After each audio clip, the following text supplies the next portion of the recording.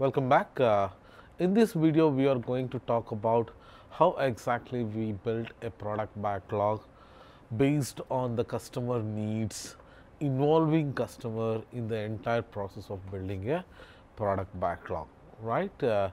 So it starts with the product management team working closely with the stakeholders, the customers, to really identify the customer problem statements and then converting them into a set of backlog items, right? A high level requirement of each and every feature, which will be further broken down into something called as stories, right? So, in Agile, we say that we capture the requirements in the form of user stories, right?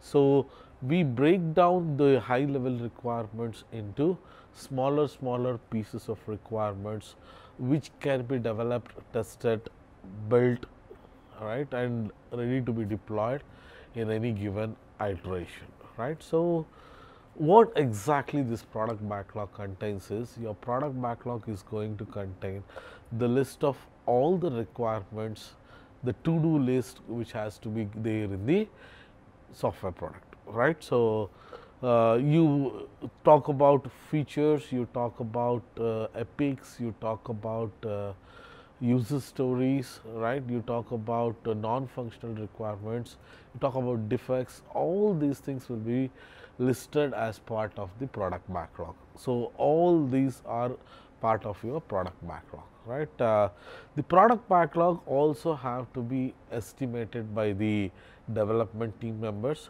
So, the product management team has to ensure that they go talk to the users, collect the requirements, convert them into stories, capture that in the form of a product backlog, also talk with the development team and understand what it takes to build a particular user story. So, these are nothing but estimates. Always remember, both the estimates as well as the product backlog items continuously keep on changing when it comes to the contents which is there in the product backlog. So, expect them to get changed as you go with the actual execution process, right. And also remember, once you start collecting the requirements, think about identifying from MVP point of view, that is nothing but minimum viable product, right. Only talk about the requirements which is most useful for end users at that particular point of time. So, identify them, convert them into a product backlog item in the form of a user story, right. Remember, the backlog items need not be so perfect, right. It is just a collection of requirements, right, at the end of the day, right. The beautification and the addition of details to each and every product backlog item can be done as and when we are approaching to the development of a particular user requirement. So, how exactly this entire process happens, right, whether identifying your MVP or collection of requirements, right.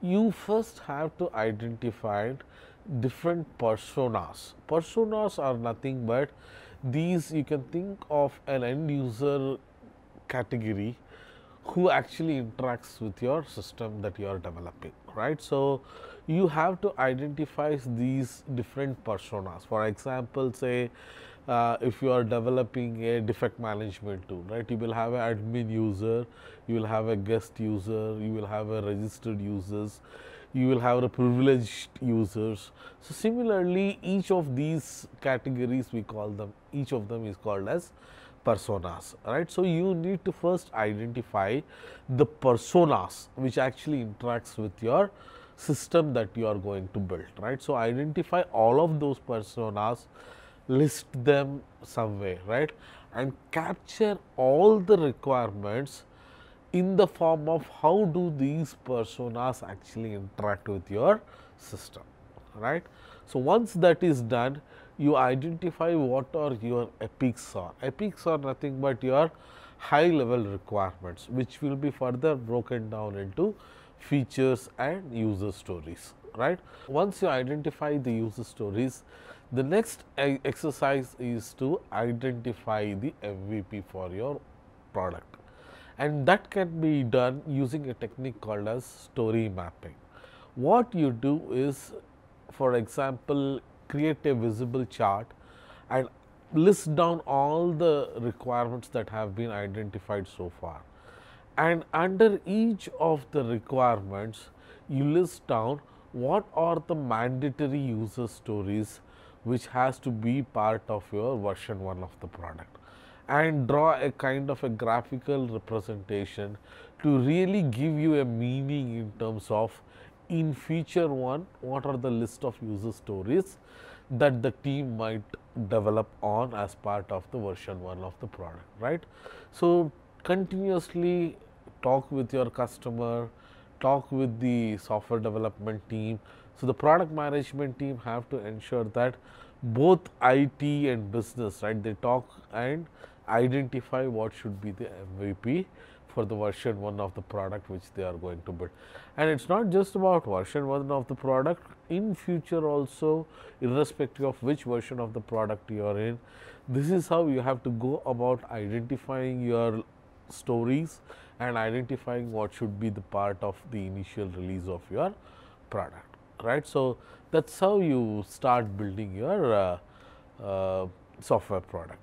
So as an example, you can see one of the examples just to have a better understanding about how exactly you can create the MVP of a product by using story mapping as a technique, right. So here if you see, you have identified the different kinds of users, right. What is the goals that each of the category of users are supposed to achieve, what all features will be required for each of these users, the task associated with it, and how you can actually draw a map to identify which actually have to be gone into the version 1 of the product. Let's understand in what details you have to capture the user stories, right.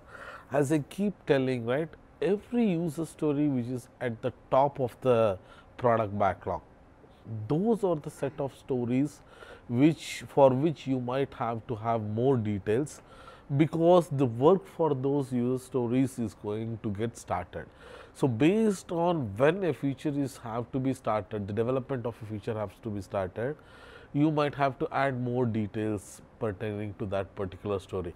Anything which you think will be developed after 4, 5, 6 months, you can think of being there in the product backlog, but only at a high level description. You don't have to capture any details pertaining to those requirements. Couple of things you might have to understand is, every time there is a feedback from the customer, you might have to again rearrange the product backlog items which are there in your product backlog, right. Some of the things might get deleted in the process, some of the user stories might get added in between of the development. Some of them, while discussing about the user story, you might come up with more details which needs to be captured in the product backlog description, right. So you might have to refine them. It indicates that suppose there is a story which the development feels that it's long enough that it cannot be developed within one particular iteration. So they might ask the product management team to split that particular story. So work with the engineering team, work with the customer, identify what are the product backlog items, identify in which order they are supposed to be developed, and at the same time you keep on refining the way that you have developed your product backlog, and whatever is of not necessary, try to delete them from your product backlog. So product management team, right, the role product owner when it comes to Scrum has to ensure that he manages this entire product backlog and he takes care of this particular product backlog similar to how the development team takes care of the code that gets written for the product, right. So similarly, the product owner has to ensure that it is taken care, it is prioritized always, you keep on refining the product backlog as and when you get the feedback, and so there is continuous work which is happening when it comes to managing a product backlog. And the product owner has to work with both the customers as well as the engineering team, so that the product backlog is effectively managed.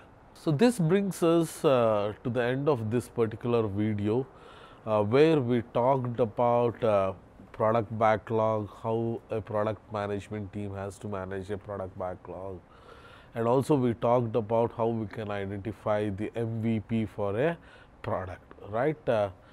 I hope you like this particular video. The next video will talk about how engineering team as well as the product management team works in parallel with agile software development. Thank you.